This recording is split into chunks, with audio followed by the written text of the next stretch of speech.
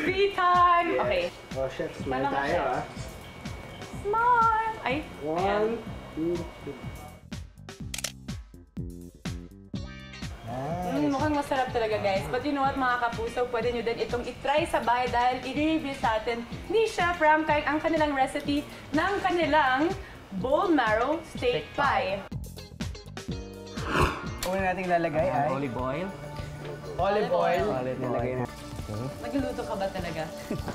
Frito. Kaya okay lang sa olive oil. Frito ng itlog. Frito ng itlog.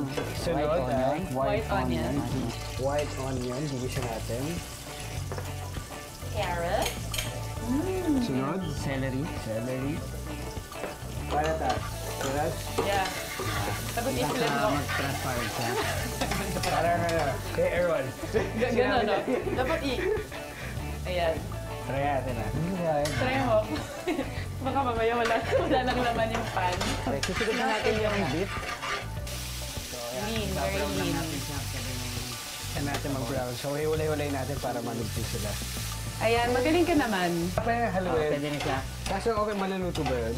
Yeah. Tomato paste. Tomato paste. Katingin. So, habang binigyan natin, lagyan natin ng salt and pepper. Ay, habang yung isa. Wag lahat, Pinch ah. lang. Oo. Pinch lang. Pinch lang. Sige, ikaw na, chef. Ayan. Wag lahat, ha? Baka mamaya. Ito. Dax lang naman siya. Pepper. Pepper. Okay. Ito yung isa sa mga bestsellers nyo Yes, dito. isa sa mga bestseller po ng Mudpie Heaven. Yung isang serving na yan, good for ilang tao. Good sharing naman siya. Good for two. Good for two. Ay, saktong-sakto. Oh my God. Add natin yung red wine. Red wine. Go, chef. Ayan. So after na yan, nag-ano na siya, no? Wala na yung alcohol content niya. Pwede natin siya lagyan ng Chicken stock or beef stock. Beef stock. Ayan. Yan, sabaw. Filipino dish yun. Oo.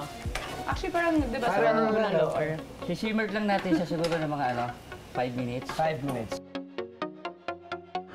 Okay, so ito yung next step na. So we have our filling, tapos ngayon naman yung Tatakpan na po natin siya ng kalas. No? Lalagyan na natin yung... So, skillet Niluto ko.